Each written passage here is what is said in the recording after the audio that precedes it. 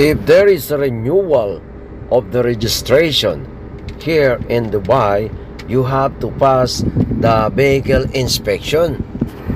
This vehicle has been failed in vehicle inspection because of the brake imbalance. The report of the vehicle inspection is more than 30% imbalance between left-hand side and right-hand side. Here, I have an idea how to strengthen the brake, the gripping of the brake system. In this case, this problem has been twice rejected in the vehicle inspection. As you can see here, the brake shoe has been removed because I want to see the seated of the brake shoe into the brake drum. If you seated the brake shoe, you can see there is a gap at the last edges of the brake shoe.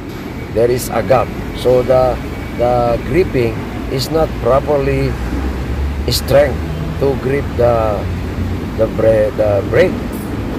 Here you can see the air gap of the inner parts of the brake ram and the brake shoe.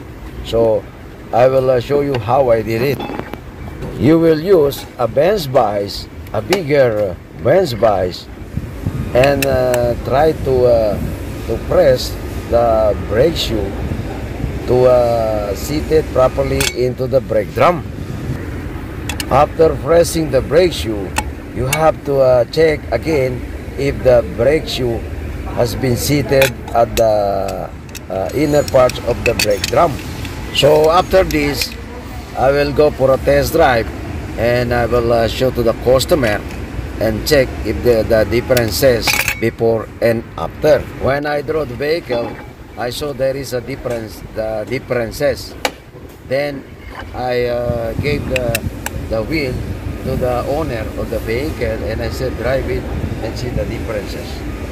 Hopefully I got a positive response to him and he said yeah, my brake is more stronger than before.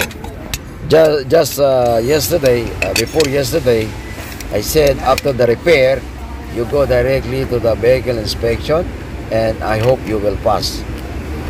After I did this, I gave to the customer, I released the vehicle and said go for passing and have a vehicle inspection.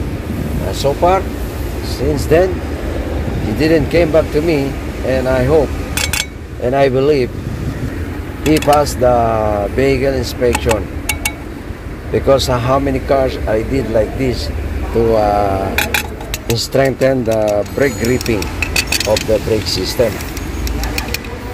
Here they are very strict if the brake is not gripping, so there is a report that the brake are in balance.